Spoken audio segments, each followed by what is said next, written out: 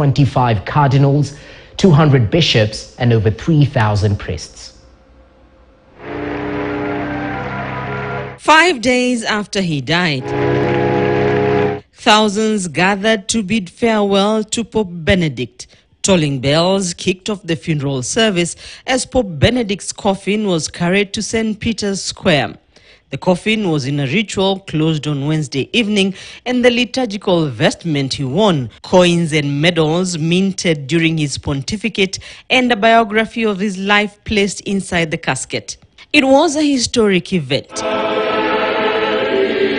The first time in 221 years, a reigning pope presided over the funeral of a predecessor. The last time was in 1802, when Pius VII led the service for Pius VI, whose remains were transferred to Rome after he died in 1799 in exile in France.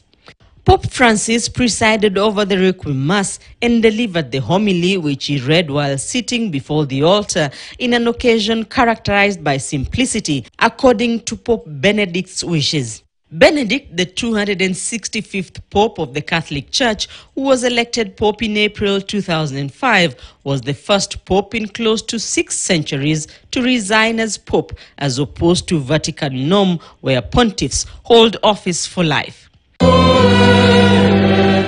He died on New Year's Eve, aged 95, close to 10 years after he stepped down, citing ill health. Predecessor?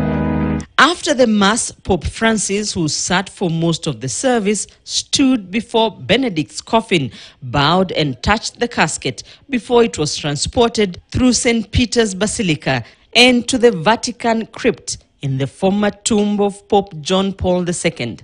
The tomb was vacated after John Paul II became a saint, and his body and remains were moved to a chapel inside the basilica.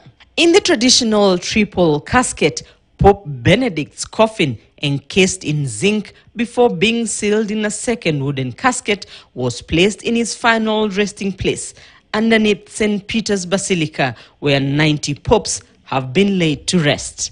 Rita Tinina, KTN News.